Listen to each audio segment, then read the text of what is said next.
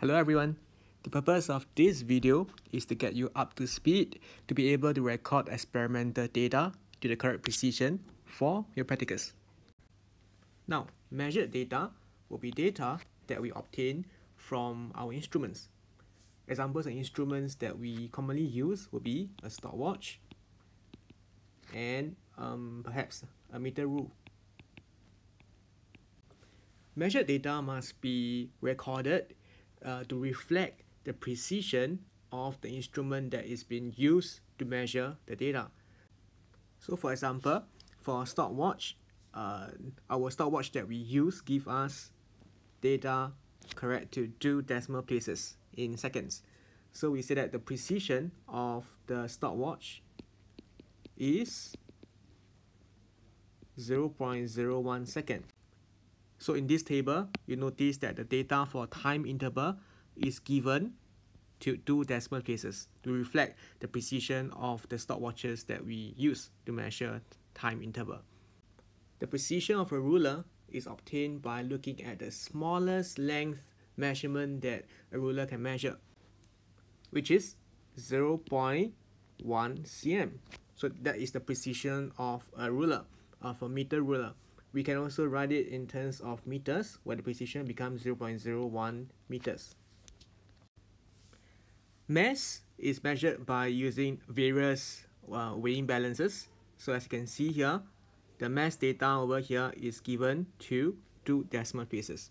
This is because the mass balance that we use gives us a reading precise to just 2 decimal places in terms of kilograms. Now, let's move on to calculated data.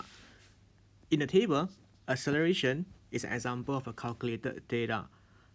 Acceleration is calculated from 2 measurements, displacement and the time interval. Now, displacement was measured correct to 3 significant figures. It's not shown here, but the data for displacement, according to the precision of the data, gives us 3 significant figures. Now, for time interval, as you can see in the table itself, 1.34, 1.43, so on and so forth. All these are data with 3 significant figures.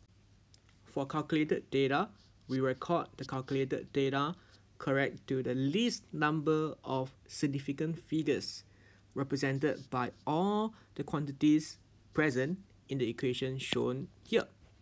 So, since displacement and time interval both are correct to 3 significant figures, the least number of significant figures will be 3, and therefore we record all our acceleration data corrected to 3 significant figures. So, in summary, we record our measured data corrected to the precision of the instrument, and we record our calculated data corrected to the least number of significant figures in the quantities used in the calculation. Other details to take note of when you are tabulating your data in your practical will be as such. Number 1, notice that the quantities and the units are separated by a slash. Units only appear in the header row and they do not appear later on in the data. The table borderlines are drawn using pencil and straight lines.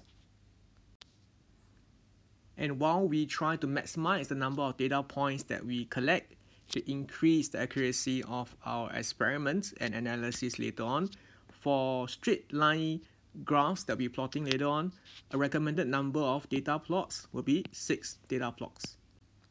If the graph that you are drawing is not a straight line but a curve, then you will need more than 6 data plots. A typical recommendation, which varies according to the nature of a data, can range from 8 all the way to 12 data plots for a curve.